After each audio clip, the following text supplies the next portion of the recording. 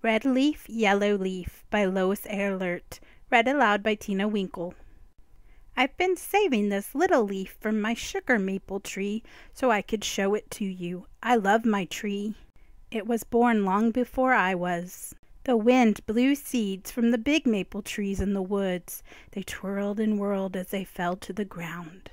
Seeds the squirrels didn't find lay sleeping among the leaves until they were covered with snow. When spring sun warmed the seeds, they sprouted and sent roots down into the soil. Tiny leaves unfolded on their stems. I think my tree would have been happy to stay there forever, but one day nursery workers came to the woods to collect tree sprouts. They transplanted the sprouts and tended them year after year. Just as the trees were settling in, they were measured, marked, and uprooted again. Each ball of roots was wrapped and tied with twine. My tree was loaded onto a truck filled with other trees and delivered to the garden center.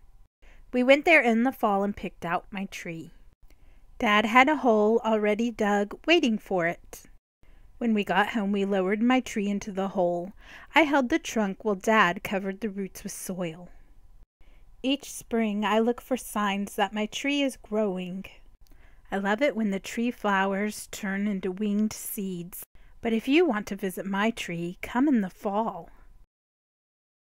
That's my favorite time. Can you guess why?